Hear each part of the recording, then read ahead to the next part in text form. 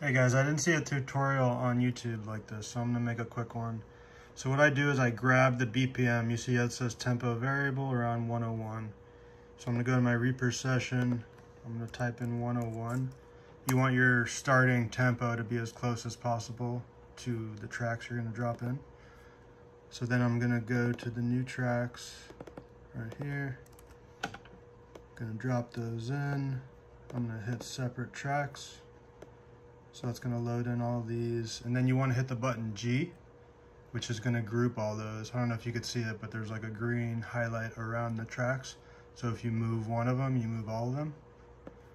And then what you wanna do is find the click track, which is this one. I can just tell visually, right? If I solo that, oh, first I gotta activate my tracks. Okay. So you can hear the click going right there. So there's a button called dynamic split. If you press D, it opens up this window, right? And you can see that it finds the transient at the beginning of each bar. You can see that. So the biggest click every 4. So then in these dynamic settings, what you want to select is add stretch markers to selected items and grouped items. So when you do that and you hit add stretch markers right there, what that does is put a stretch marker at the beginning of every bar where the click is, and it does it on all of the corresponding tracks. You can see that as well. So then what you want to do is just put that as close to the beginning of a bar as you can right there, and then you hit Control S. I think that's for everybody, but I'm not sure. But what that does is it snaps these stretch markers to the grid, right? So now they're snapped into the tempo of 101. You could see right away we have a mess up right here at the beginning. If I play that, so you could hear that second bar is messed up because it's slowed down right there, 85%.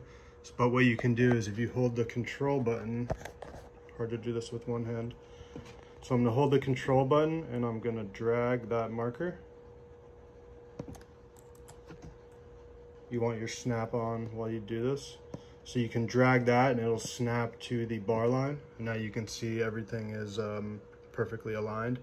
And because it's variable throughout the song, you just kind of scroll through the song one time and see if there's any other moments where the tempo got screwed up. Kind of like there's another one right there. You see that? So if I play that, right, that's not gonna work. That's probably what you're having when you're trying to put a click. But if I hold control and I drag that to the next bar line, you can see that fixes that moment, and then if it slides the rest of the song, all of the tracks as well, so that it's aligned. So I go through the song one time doing that.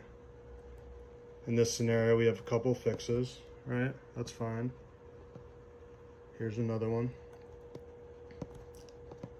Okay, now we're at the end of the song and we're perfectly aligned to the grid. Now, if you want, you can change the BPM to, you know, I'm gonna bump it up 2, and it'll automatically adjust because these are stretch markers. So I'm gonna hit play at the beginning. Then you just mute the click.